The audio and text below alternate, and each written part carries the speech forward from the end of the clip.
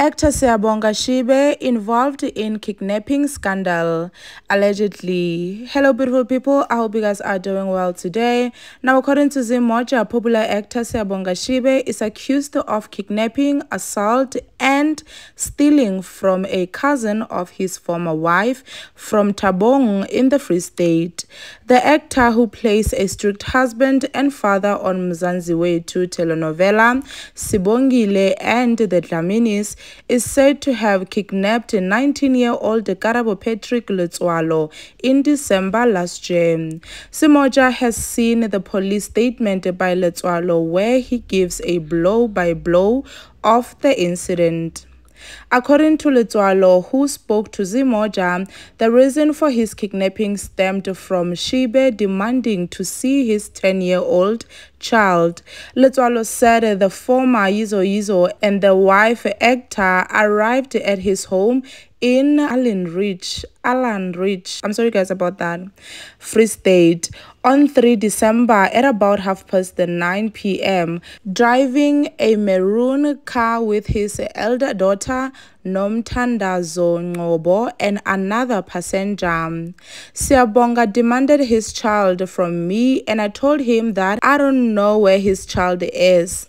He then ordered me to go inside the car and then drove on R30 road, and on reaching the Mine 3 target shaft, the driver stopped the vehicle and Sia asked me about the child again, said Letswalo in affidavit.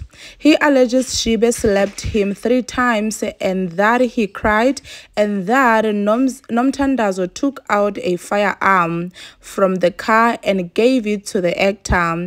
On seeing the firearm, I then told Sia that his child was in Xposed. They drove to my aunt's place in Xposed where they started searching for the child. I then got a chance to escape and hide at my friend's home, he added. He said that he also lost his phone during the kidnapping as he had to leave the car for his own safety when Shibe was searching for his son. Shibe could not be reached for a comment, but when Zimoja reached out to Nomthandazo, who is also his manager, she refuted the allegations and said that they went to his ex place in peace to drop off Christmas and birthday gifts for the son. Those people are lying. Dad and I went there to drop off gifts and his grandma then refused us access to my brother. We decided to ask Karabo to show us where the boy was and he made us drive around for hours and we eventually dropped him and came back without seeing the child, she said.